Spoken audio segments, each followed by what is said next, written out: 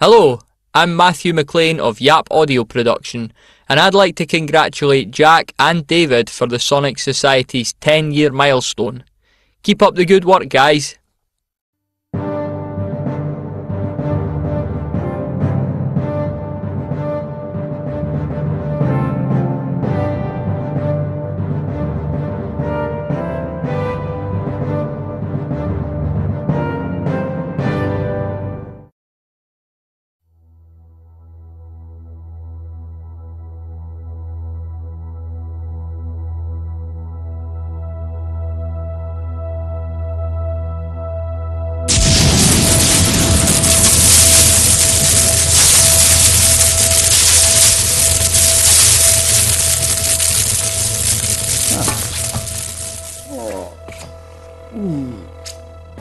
That was close. Ooh. Singed my jacket, I fear, not to mention the edges of my eyebrows. Ooh. Thank goodness I was able to identify the wavelength of the beam and using my sonic screwdriver... Now, where did that go? Oh, no. Here you go, little fella. Setting up a barrier to modify the beam in such a way as it would harmlessly pass through was too much. The sonic screwdriver is fried. Entirely. Feels like I've just lost an old friend.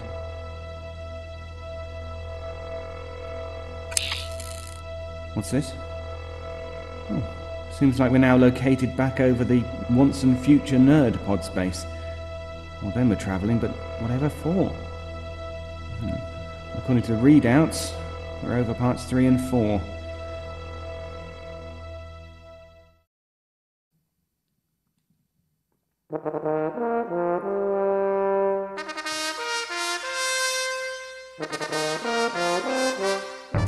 The Once and Future Nerd.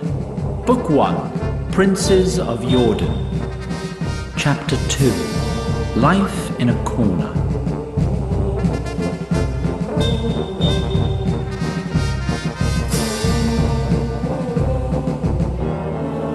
Episode 3. Brennan dreamt of an infinite table. Well, we've already covered the limitations of the human mind, etc., etc. He dreamt of an incomprehensibly long table. This particular table was set for an infinite number of guests. But only 3 figures sat around the table. Brennan sat alone on one side. Across from him sat a young girl. Her appearance was exactly the same as it was in Brennan's previous dream, down to the eerily serene look and gaping puncture wound. Beside her sat a figure composed entirely of white light. A golden halo sat on its head. Between Brennan and the 2 figures sat a large, ornate silver platter, which one would expect to hold the main course of the banquet. This platter held the beautiful bird. The bird was splayed out on the silver as if stuffed and roasted, yet clearly still alive. It lifted its graceful red and gold neck and looked directly at Brennan. The bird's obsidian eyes caught Brennan's brown ones for a brief moment before the bird weakly lowered its head. The girl spoke. There are 7 things you must know to save me. The second thing is, the king has loved my enemy. From the darkness behind the girl and the creature of light, a third figure materialized, the nightmare demon, the indescribable horror. Neither the girl nor the figure of light could see the demon behind them.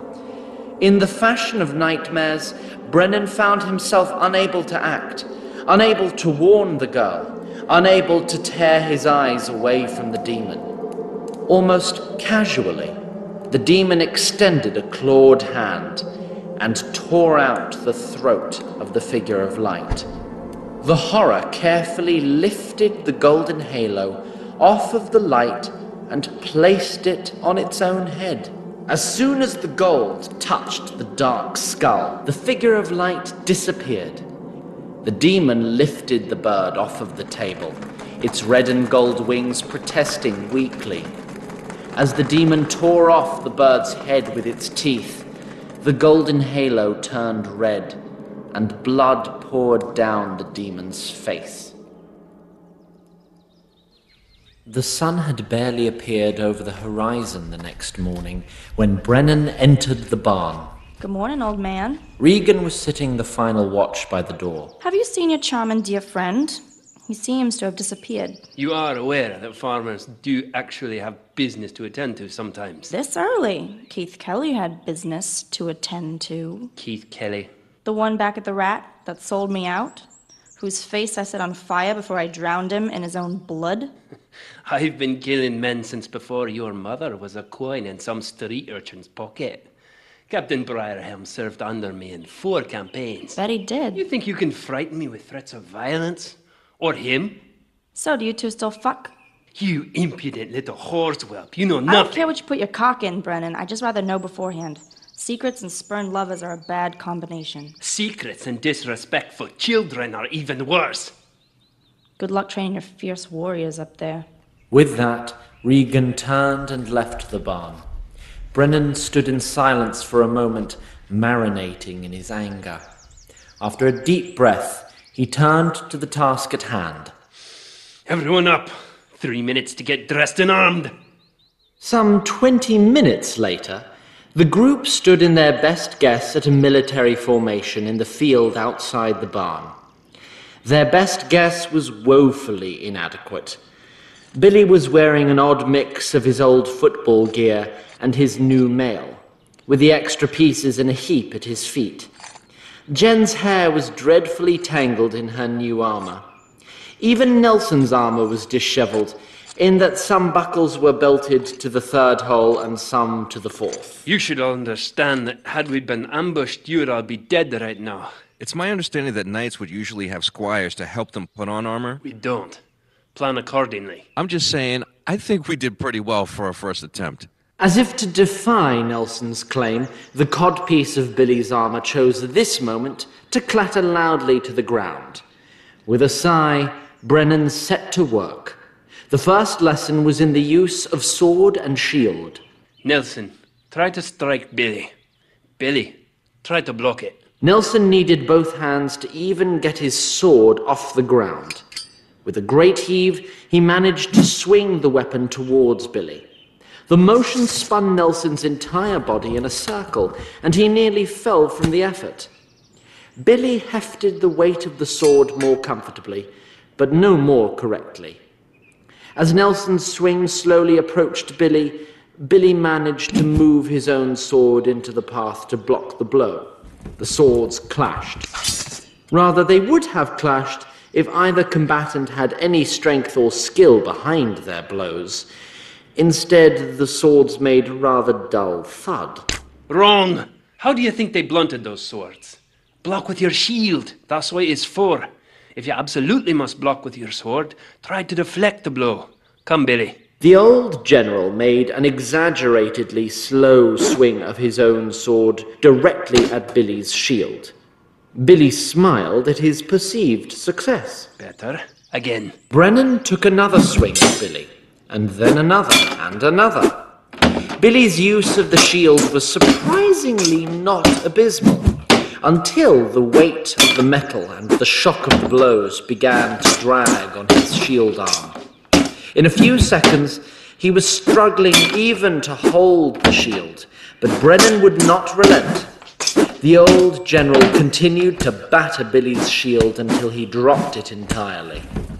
One sharp tap to the top of the helmet, and Billy was flat on his back on the ground, breathing heavily. I thought you said you were an athlete. Brennan quickly realized the futility of teaching the finer points of swordsmanship at this moment, and assigned them the task of working on their arm strength instead. Billy found a suitable beam inside the barn and set to repeatedly hefting his own weight against it in a tactic he called a pull-up. Nelson and Jen were resting beside the barn when Nia approached. Are we going to learn any magic? The General wants you to learn some basic fighting skills quickly. You won't get far with magic in just a few days. Well, I don't exactly think we're cut out for broadswords. I don't know. I might be able to get it if I work out a little more. Let's face it, Jen. Neither of us is what you picture when you think famous swordsman. I see your point. Have a seat. And so the day of training continued. In the nearby forest, a rabbit, in fact, a distant descendant of the venerable Mr. Fluffytoes, did honor to his ancestor by participating in the noble task of creating new rabbits. This is not particularly relevant to our story, but is more interesting than describing 10 hours of practice with sword and shield. The children worked hard and slept well. The next morning, they reacted to Brennan's 3-minute wake-up call in a mere 8 minutes. Getting better. Today you might even have had time to beg for mercy before your enemy delivered his killing strike. Thus convened another rather boring day of training. Brennan continued to drill the children in basic sword work. Their skills slowly improved from embarrassing to simply dreadful. They earned a break for lunch, and then in the afternoon Nia began to teach the children about her abilities. We are in Jordan, the physical world. Selberin is the spiritual world.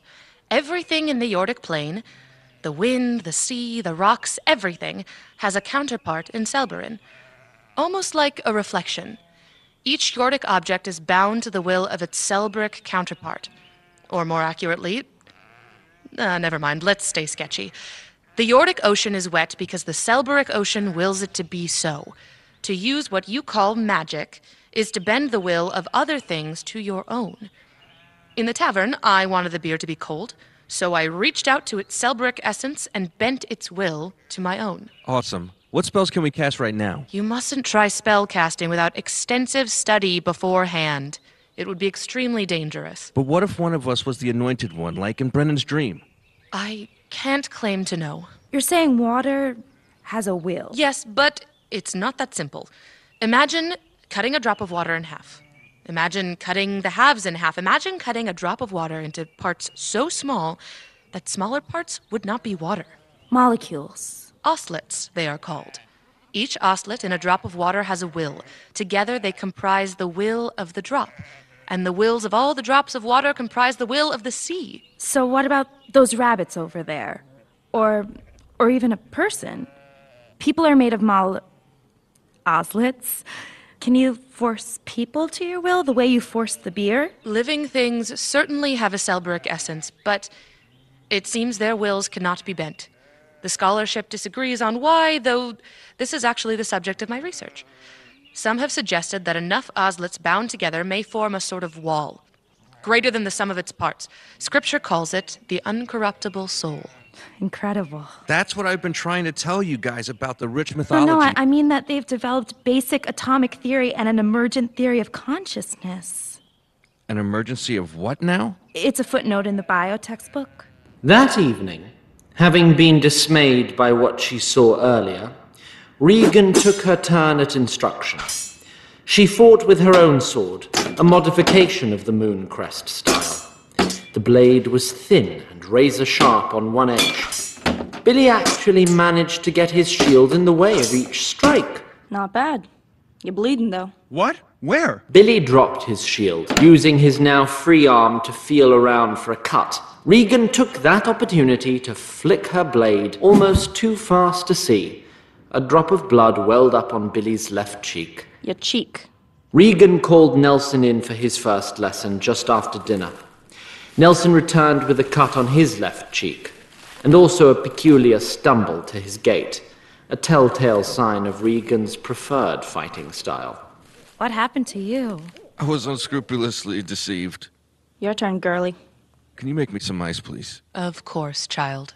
Jen only shook slightly as she went off into the woods with the armed woman. But when Regan began swinging her blade, Jen held her own with the shield. Not bad. You're bleeding, though. Nice try. Good girl. I thought you were smarter than you let on. Billy, put your clothes back on. Huh? As you might have guessed, Billy was nowhere to be seen. Instead, Regan grabbed Jen's hair, pulled her close, and nicked her left cheek with the tip of her blade. More free advice. Lose the hair. And your little gamecock. One of them will get you killed. At the end of the 4th day of training, Billy's skills had progressed enough so that he could nearly keep pace with Brennan's drills. Block, bash, strike, recover. Block, bash, strike, recover. Eventually, however, he still flagged. At the end of one particular drill, as Billy's shield arm slowed, Brennan changed the pattern slightly by throwing a mailed fist directly at Billy's face. The punch stopped a mere whisper's length away from Billy's still quite broken nose. There's skill to armed combat. Form matters, but at the end of the day, you're still just breaking a man's body until he's dead. Never forget that, lad. Meanwhile, Jen and Nelson had resumed their instruction with Nia. So how do you bend the wills of other things? You must commune with Selberin. Some, like myself, find this easier with the aid of a holy object. She held aloft her staff. Others may use song. Summoners employ a familiar from Selberin. Okay, but none Wait, of this... you're telling me I'm not only in a place where I can become an actual wizard, but I can do it by communing with demons and spirits and shit? Demons. Something about the word demon nagged at Jen's memory. It somehow related to a nearly forgotten lecture from Valley Central High School. Summoning is not to be undertaken lightly. There are dark and chaotic forces in Selberin, as well as benevolent ones. Summoners train for years before their first conjuration to make sure they only contact the forces they want. As Nelson became enraptured by the talk of spirits, Jen recalled something about a philosopher named Maxwell. And there are some summoners who intentionally contact the forces of destruction. She focused intently on a patch of dry I grass. say truly, they lose their souls in the process. What about incantations? Some mages find them useful for focusing their minds. Through her concentration, Jen thought she could detect a tiny wisp of smoke rising from the dry foliage. Nelson, are you still up the teacher's ass? Jen's concentration was immediately broken, and the wisp of smoke, if indeed it existed, was gone. What are you doing over here, Jenny? She's telling us about emergent theories of consciousness. Huh? Something I saw in CSI. Oh yeah, that show's gay. Later that evening, Jen and Billy had once again retreated to the privacy of the hayloft. Billy was vigorously applying saliva to Jen's face. Jen's facial expression indicated her mind was elsewhere. How would you feel if I cut my hair? What? Like, if I cut my hair short? We have to talk about this now? Well, I was just thinking about it a lot today. Billy, for once, sensed that there was no recovering the amorous mood. Frustrated, he disentangled himself from Jen. Like how short? Like lesbian short? I don't know, like Regan short? Is that where this is coming from? You want to be like Regan now? No. God, no. I don't want to be like her, but she knows how to survive around here. Maybe short hair is smart. I'm scared, Billy. I don't make you feel safe? No, I didn't mean anything about... Fine. Cut your hair then. What? Cut it. I need some fresh air. Jen turned and stormed down the ladder, as much as one can storm down a ladder. Alone, she paced under the moon and stars.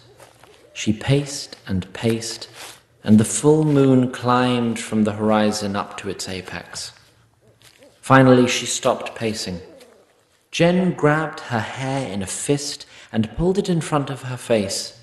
She stared at her beautiful locks for a long moment. With a sigh, she drew the knife from the hilt at her waist and brought the blade up to the base of her ponytail. She was just about to chop it all off when a dirty hand grabbed her wrist. A second hand roughly covered Jen's mouth, preventing her from screaming. With frightening skill, the one hand twisted Jen's wrist until her grip on the knife loosened. The hand then grabbed the knife and placed it firmly at Jen's throat. A stranger's voice hissed at her. "Hello, lovely. For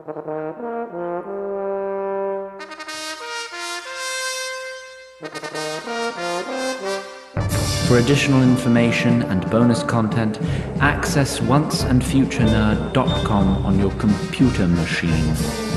The Once and Future Nerd is written and created by Zach Glass and Christian Madera. It is performed by Garrett Armin, Hayes Dunlop, Anya Gibeon, Ian Harkins, Emily Kukuk, Frank Queris, Julie Reed, Perry Strong, and Dylan Uremovich. It is co-executive produced by Jess Kelly and directed and edited by Christian Madera. Production sound engineering is done by Gary O'Keefe, with dialogue editing and Foley by Tommy Stang, and post-production mixing and sound design by Sandra Ramirez. Theme music is composed by Tom Lee. Thanks for downloading.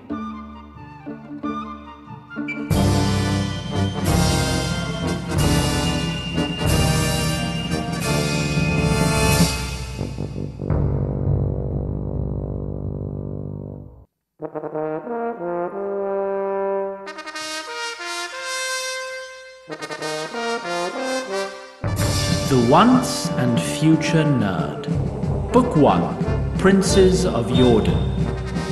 Chapter 2, Life in a Corner.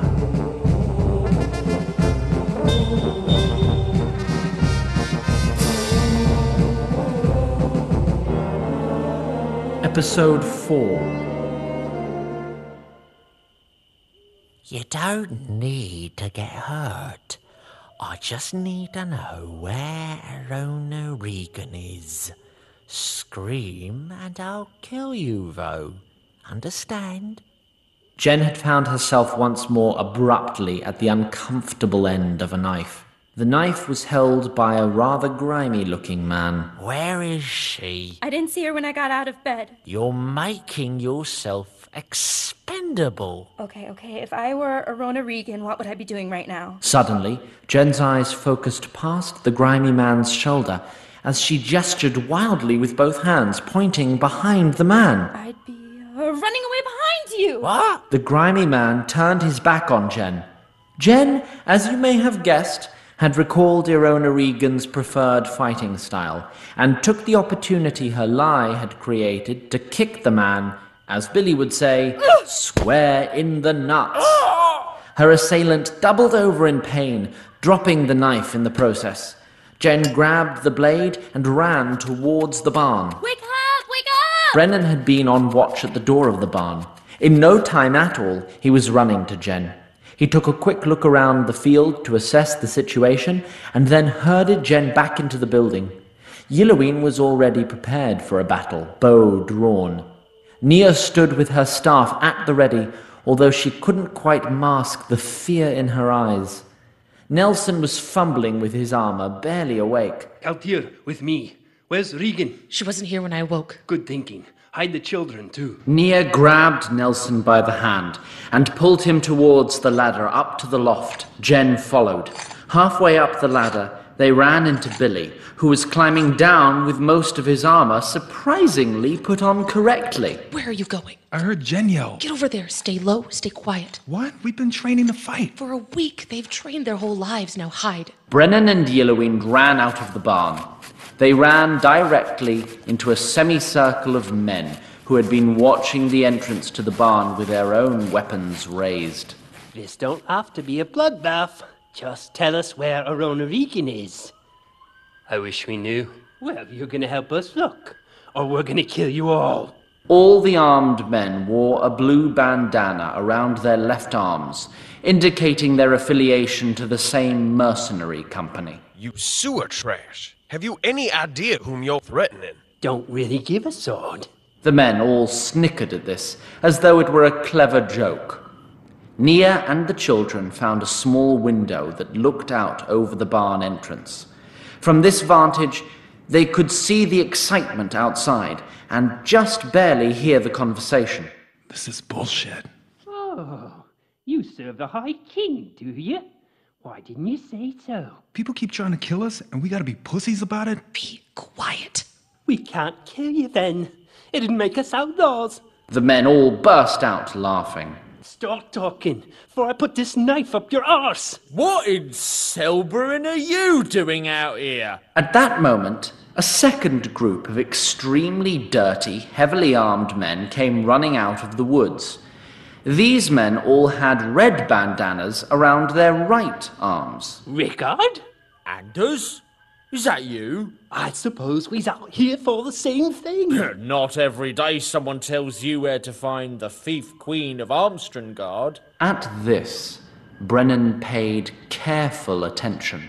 I thought I was the only one crazy enough to believe that old buggering papa, though. In the part of a man's mind that makes horrible truths unavoidable once made plain, Brennan immediately realized to whom this comment referred. How do you suppose we resolve this? I think that's obvious. We was here first. No, you wasn't. We was waiting in them woods all day to ambush her. You just come running out first. Well, we ain't going anywhere. Yelloween swung his bow back and forth between the leaders of the two groups, unsure of which was the more urgent target. Neither are we. Which means we can either cut each other to pieces and wait for Arona Regan to finish us off, or we can split the bounty. Now, be honest, 15 men against Arona Regan's a gamble anyway. All right, you sneaky bastard. You've got yourself a goddamn deal. The two crews of mercenaries, who had turned their weapons towards each other earlier, now turned their swords towards their common purpose, Brennan and Yelloween. 30 men now stood against the old soldier and the young elf. You finish off these two. I'll try around back, and we'll sort out the money later. Sounds like a night at your mom's house. That quip, of course, came from the infinitely clever mind of Billy. He had been listening to the whole conversation from above, and decided to ignore Nia's warnings. The sellsword's response, however, was entirely unexpected. You backstabbing sod! I told you my family history in confidence. I never told no one. You lie! How dare you? It's not my fault your mum would drop her breeches for a half-piece. How's about we bring up your drunkard of a father? Don't you dare! Can't say I blame him. I'd drink myself stupid too if I'd stuck my cock in your sow of a mum and all I had to show for it was you. I'll wear your eggs for a necklace, you shit! All of a sudden, the two mercenary captains were fighting each other, their swords clashing loudly. The rest of each company followed suit, and within moments an all-out brawl between the Red Arms and the Blue Arms had commenced. Brennan and Yelloween stood not 2 feet away, utterly forgotten by the mercenaries. I need to see to the children. Can you clean up what's left here? Should not be a problem. Brennan went into the barn and found the rest of the party in the loft. What the fuck's going on out there? Nia, that was quick thinking with Regan. But I need to know where she is now. Quick thinking? Saying you hadn't seen her. I haven't seen her. Any of you? Brennan had another moment of horrible realization and rushed back down the ladder. Outside, Yelloween watched with the expression of a fanatic at a sporting event. The two mercenary leaders locked in single combat, the corpses of their followers strewn at their feet. The Red Armband saw an opening and pushed forward, only to slip on a pile of gore from one of his fallen comrades. Blue Armband did not waste his opportunity, smashing his mace into his opponent's face. Red Armband crumpled, and Blue Armband raised his hands in celebration. His celebration was rather short-lived, though, as an arrow pierced his left eye. For good measure, Yelloween put another into Red Armband as well. Brennan sprinted past. Brennan found Bowen Briarhelm sitting alone at the head of his table, lit only by moonlight. Empty bottles were strewn around the former soldier. Now we're square. Those men could have killed any of my charges, even the innocent ones. And you killed me the second you brought her here. I asked you, Brennan, I asked you if she was trouble. I came the closest I'll ever come to begging. And you lied. I could have protected you if you hadn't betrayed us. From some snot-nosed bounty killers, sure. What about the bankers? I offered you money. I'll just be like damned for I take a coin of your fucking allowance from Gunther. Then that's your pride, damn you. I'm not innocent, but don't dare lay this all at my feet. You've some nerve to talk to me about pride, you son of a whore.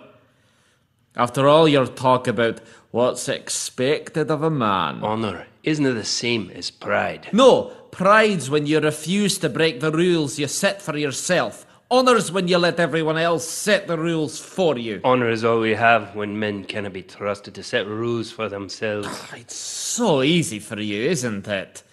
So easy when you can hide what you want behind honourable things. It's never been easy. That's why they call it honour. Was it easy to ruin me with a lie? Was it easy for you to betray us? You first. My hands were tied, Bowen. My orders... God damn you, you're lying again. Don't hide behind orders or honour or duty. How is His Majesty? Old, sick, and under siege. Me too. To answer your question, yes. When I overheard those sword-clanging peasants in the bar and realised several brandies into the day that you lied, yes, betraying you was the easiest thing I've ever fucking done. Well, maybe the second easiest. It's dealing with it after I done it that's hard. You came here to kill me before she does, didn't you? Bowen. Lying to a dying man's a curse on your house. Aye. But now that you're looking me in the eyes, you ain't got the piss in you to do it, have you? No. But you can't stop her, can you? 30 years ago. Maybe. If what I've heard about her is true, you let a mad bitch off the chain. I don't think she's mad. I think she spent her whole life trapped in a corner. Haven't we all? Then, Bowen Briarhelm let out a soft groan. Blood burbled out of his mouth, and his eyes rolled sickeningly. Regan twisted her sword between Briarhelm's neck and shoulder, and then yanked it free. Blood sprayed from the body, covering the rogue and a large portion of the room. I suppose it would have been naive to ask you to show him mercy. That was mercy. What did he want done with his body? Had Regan been anyone other than who she was, the blankness on Brennan's face would have terrified her. She left him alone to his emotions, but returned a few moments later, dragging the corpse of one of the mercenaries behind her. This mercenary, notably, was built similarly to the late Bowen Briarhelm. Moreover, he had had his face mutilated beyond recognition. You're gonna help me get this guy into your friend's clothes. Then you can do whatever you want with his body. But make damn sure you bury him deep enough that no one will find him. And Brennan? Now we're square.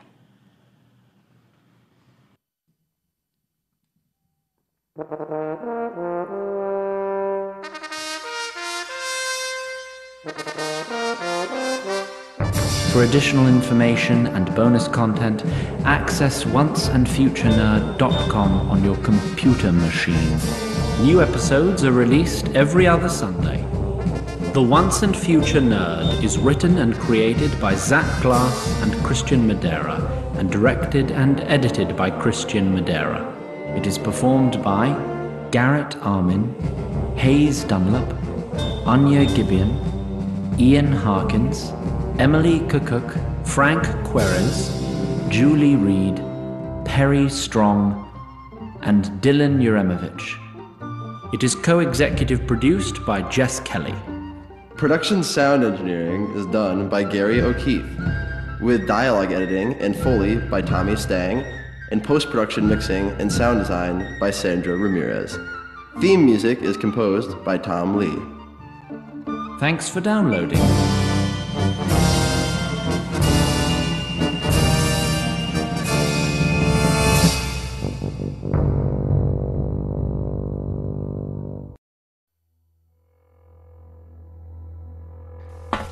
Here now, this seam seems to be a little out of place. The sonic screwdriver certainly identified the material as being Videk before it was destroyed. Bad form on them for that.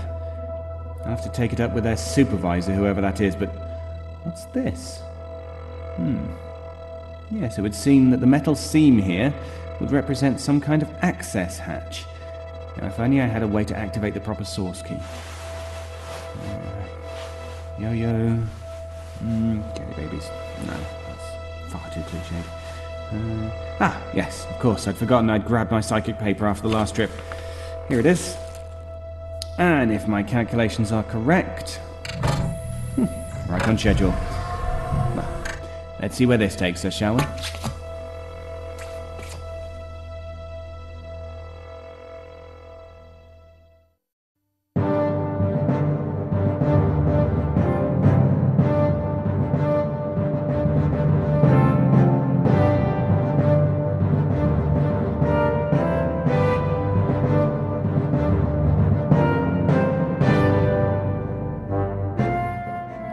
The Sonic Society Season 10 is written and produced by Jack J. Ward and David Alt, with original music provided by Sharon B. at sharonb.com.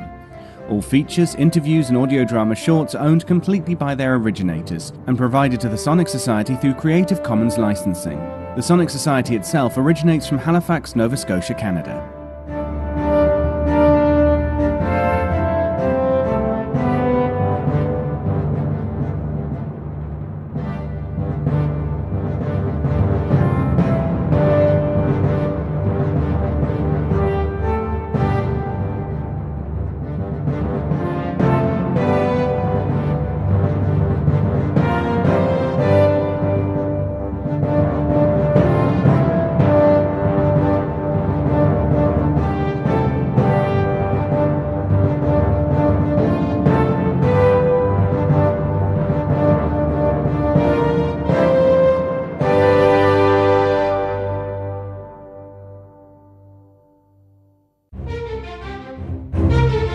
This has been an Electric Vicuna production.